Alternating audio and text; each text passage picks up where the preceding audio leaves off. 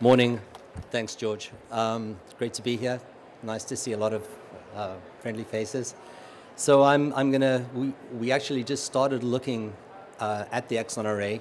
And for any of you that know me, you know that I like looking at new technologies and see how we can apply it, for advancing diagnostics for our patients. So just a thermo disclaimer. So it's speaking to the choir over here, but probably if you step back, many of you don't realize that we've been looking at chromosomes for about 50 years. And one of the classical things that we know in terms of aneuploidy and prenatal diagnosis, and I'll thank Zev for setting this talk up really nicely for me, is that there are distinct structural anomalies that often accompany them. So we know the classic heart defects in about 50% of Down syndrome, and that goes way above 90% when we start looking at trisomies 18 and 13.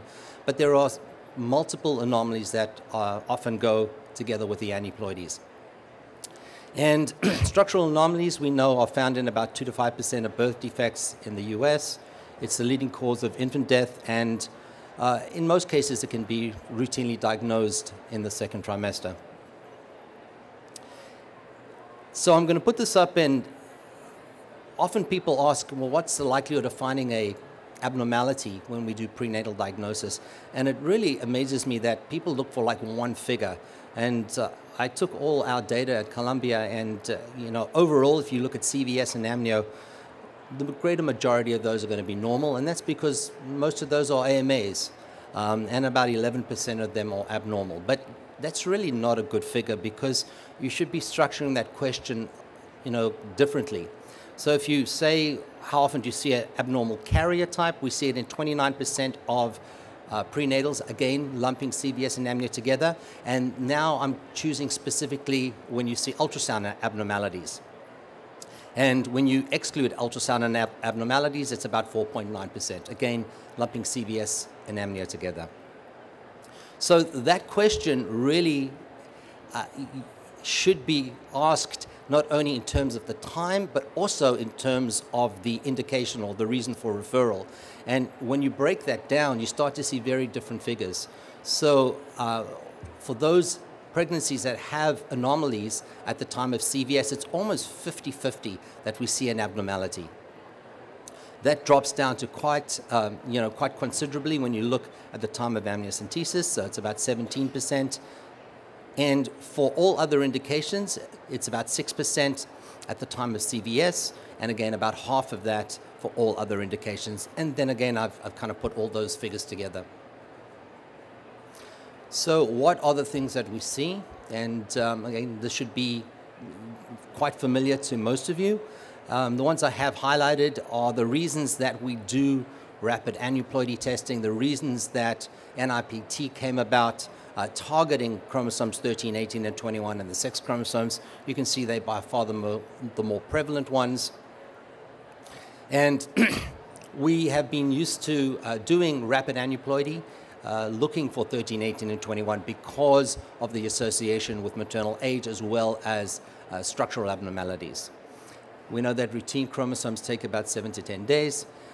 In the States, primarily it's been done by interface fish, but many other places you're going to look and they will utilize MLPA or qPCR. And I think this is, it's been shown to be an effective tool to reduce the emotional burden, on the patient.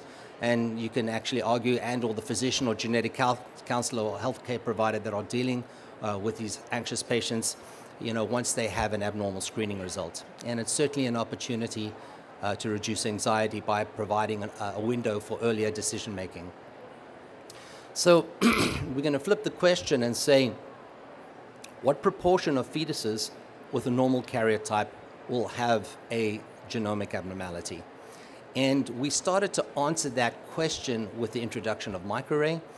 Certainly the big difference is the resolution, anywhere from 1,000 to 5,000 times the order of diagnostic magnitude.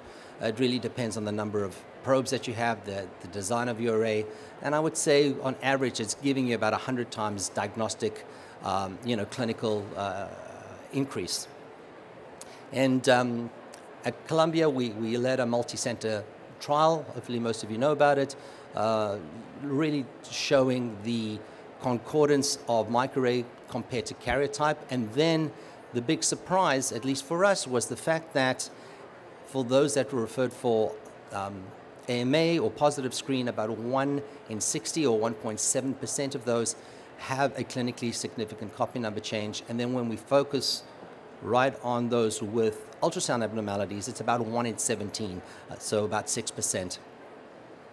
And if we break down the contribution of the genomic technologies that we typically use, so we can see karyotyping, again, this is fetal anomalies in the second trimester, will pick up about 17%.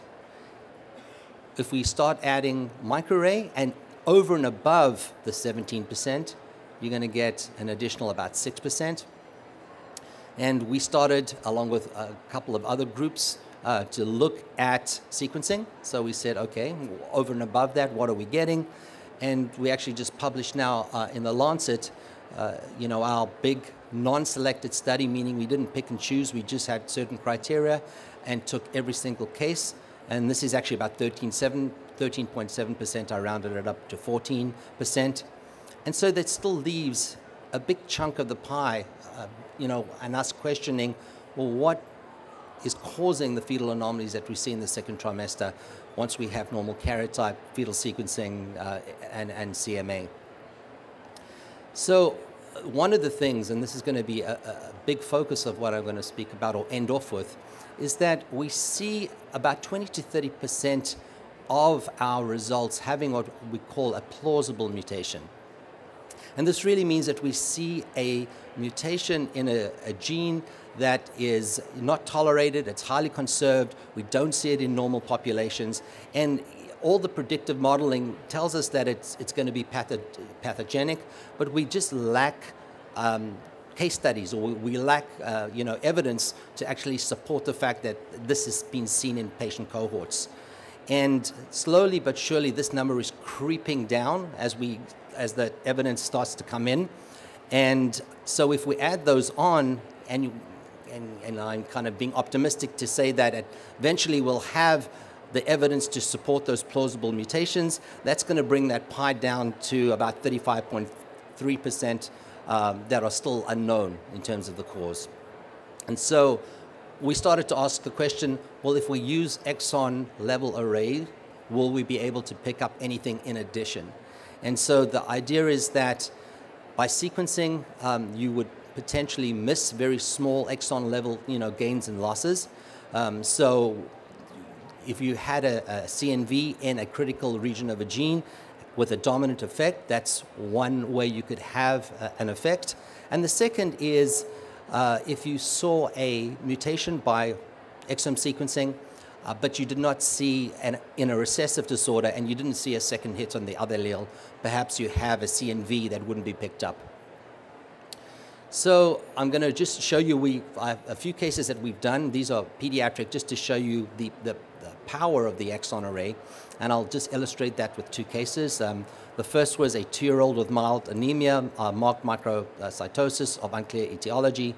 And basically the heme workup suggested hemoglobin CC, based on HPLC and the other indicators. There was also marked microcytosis, supported concomitant thalassemia deletion, and initial testing by an outside lab confirmed that there was a deletion of the alpha-thal gene, but also showed that the child was homozygous for CC. And they did have a caveat that a large deletion could invalidate their findings. Mom was normal hemoglobin A, and dad was a carrier of C. He was shown to carry the alpha-thal deletion. And so we thought in terms of the hemoglobin C, maybe there's UPD. So we ran a SNP array. The first thing, actually, sorry, this is the exon array, I'm jumping right to it, but really nice that you can see at the small level just confirming the alpha-thal deletion, and 1.69 kb and 2.3 kb. And for those of you that are used to looking at array data, we typically don't look at this type of level in terms of, really being very small. So turned my attention to the beta globin gene locus, where I thought maybe there was going to be UPD, and here you can see the trio. There is no UPD, but what you can see is a very, very small deletion, and this is using the Cytoscan HD.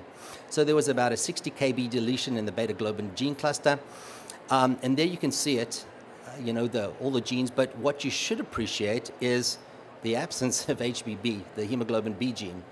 So, we couldn't confirm homozygosity or, the HBCC, and if you look at the hemoglobin B gene, it's about 1.6 kb, and there was zero probe coverage over that small region. So we hypothesized that it's almost certain that in this case the deletion extends into that gene, but there wasn't, given the absence of probe coverage, this was a great candidate for the exon array. So the exon array has 176 markers, and here you can see clearly the deletion, very well covered and confirming our suspicion. We had also confirmed that using qPCR, targeting specifically the HBB gene. And very nicely, what you can see, the exon array covers, all the exons, and here you can see that 60 kb deletion, now including the HBB gene. The second case is a 14-year-old boy with an onset of Emery-Dreifuss muscular dystrophy. That was the differential. And if you look at the EMD gene, it's very, very small, 2.29 kb. Using the Cytoscan, you can see that there are only 2 probes covering the actual gene. There are 13 probes proximal to the MD gene and then about 11 distal. And you contrast that to the exon array that has about 150 probes covering the MD region. So really, again, for those of us looking at this every day, having that vague probe coverage and that small size of a gene, I would never call that without any type of extra evidence. So here you can see both the Cytoscan coverage, again, very, I would never call that, as I said, and then here with 150 genes clearly showing a deletion, it's a very confident call and very easy to make that diagnosis. So the lessons learned, and for any of you that attended the AFI users meeting, when you have a phenotype and you're driven by clinicians, and this has been for everything. This has been for karyotyping. This has been for regular CMA. When we have good clinical geneticists, targeting, having a very good differential and getting us to focus in a certain region, it becomes quite easy. You can target specific genes, and we said, well, what would this utility be with fetuses with ultrasound anomalies? And this is really a hard challenge because the phenotype is often not evident. You're not going to see any cognitive or intellectual disability. So many of the dysmorphic features you can't see.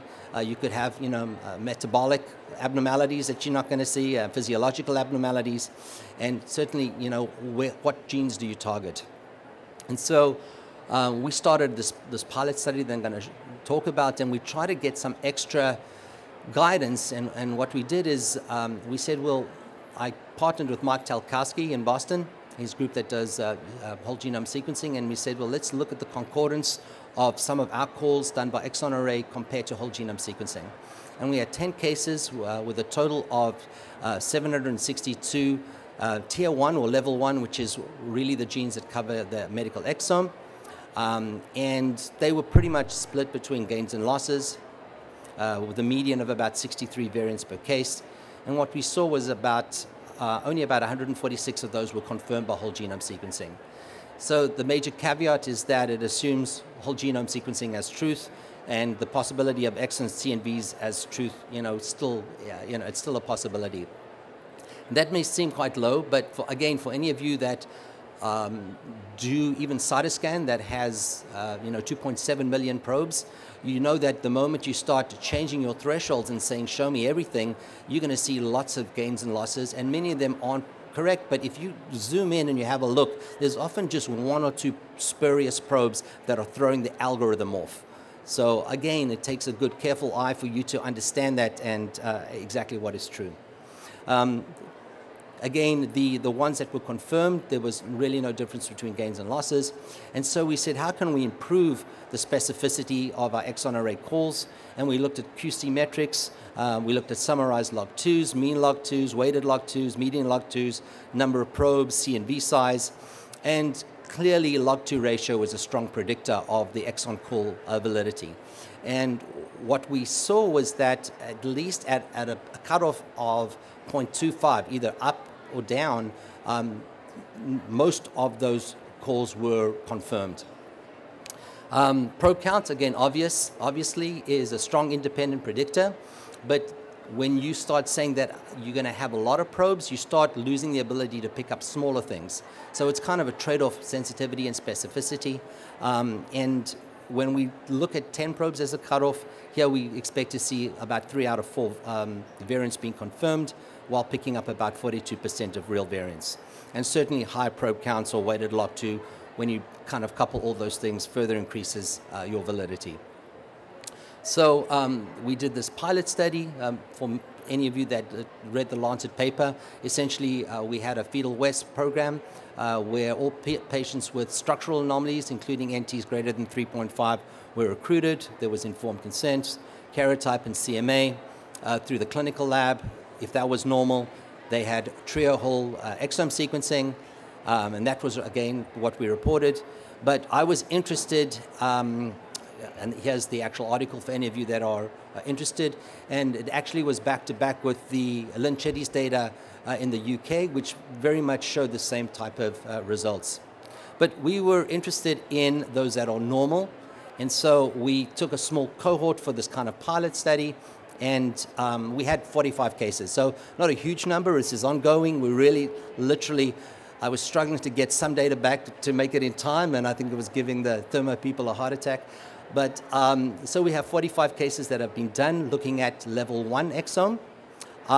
And I really just wanted to see one hit, and that's exactly what we got. And it's really, it was even nicer because this was a case that had been unsolved for 11 years. So they had come to the attention of clinical genetics at Columbia in 2011 for advanced maternal age and a history of children with learning disabilities. At that time, she had multiple children with different fathers that had intellectual disability and seizures, as you'll see.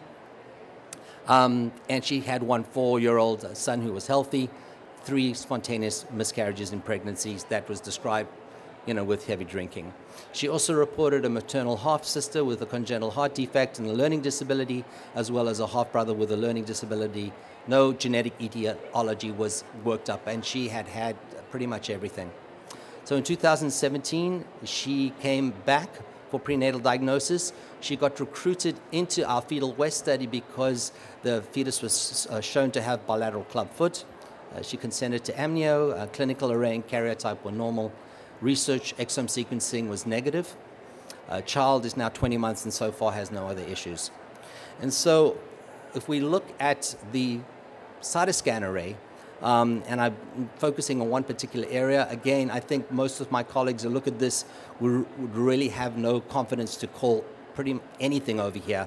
You can see a little bit of waviness over here, but if you focus in, you may be astute enough to see that those probes over there, they are distinctly higher. Again, I would never call something like this, but if we focus in on this region, it's the gene KIF1A, which is 107 kilobases in size, and if you look at the probe coverage, there's 43 probes covering KIF1A.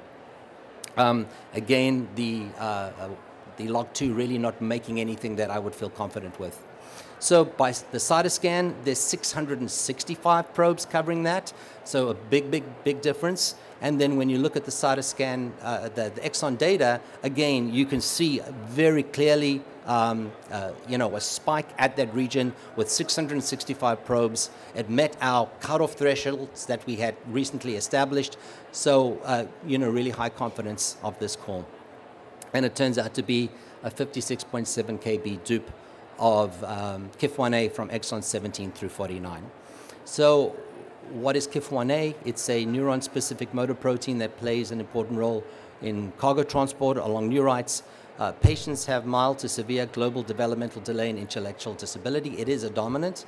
but it distinctly has highly variable features as well, which I've listed over there, and one of the key things is also seizures. And so now we actually had a phenotype and a gene and an omum gene that really matches extremely well with this whole family. And again, this is like hot off the press, but it seems extremely likely that, you know, this is what's going on in this family. So you can ask the question, well, what does exon array analysis add? And just in our small study, if we take those numbers, you're getting 1 out of 45, which is 2.2%. And that may not sound a lot, but remember, we got very excited at 1.7% for our AMAs. You know, that's, you know, 1 in 60. And this is over and above everything else. So this is the additive value. And my prediction is that this is probably going to be somewhere between 2 to 4%. Again, I can tell you that that number goes significantly higher when we have our good clinical geneticists with a very strong differential and a gene in mind. That hit rate is significantly higher, and that was also presented at the AFI users meeting. So the clinical phenotype of genetic syndromes are almost exclusively derived from descriptions of pediatric and adult cases. And what we are learning is that the phenotype in the prenatal setting is really not well defined at all. So with the introduction of, you know, whole exome sequencing and exon CNV analysis, we're beginning to characterize prenatal presentations. We're starting to see different genes, and this makes sense because some of the genes that are lethal we will never see in the postnatal stage. So we really are uncovering like a whole new spectrum of things now. And we're seeing evidence of this in the fetal West. So I can tell you from the fetal West study, these are the genes that we had called plausible right in the beginning. And what happened was there were new good publications with good clinical evidence, and we called those patients back.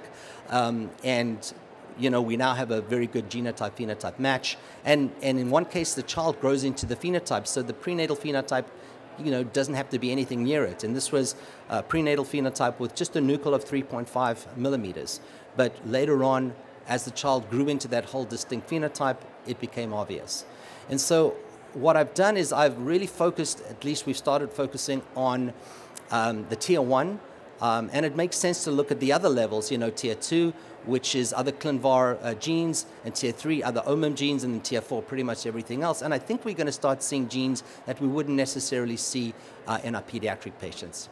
So I'm going to end there, and I'm going to thank, just heart-whole thank to Christy, who's standing over there, who just did the brunt of this work. She was just fantastic. I'll thank Jessica Giordano, who's a genetic counselor, again, extraordinaire, who coordinates a lot of these studies, and then Kate Stanley, who's the bioinformatics in our IGM. It's really a whole group of us that work really well together, you know, to look at the phenotypes. We meet, you know, it's really a great team. And then lastly, I want to thank Mike Chalkowski and Harrison Brand and Chelsea Love in the Boston group who worked on with us on the whole genome sequencing concordance part. So I'm going to end there, and if there's time, I'll take questions. Thanks very much.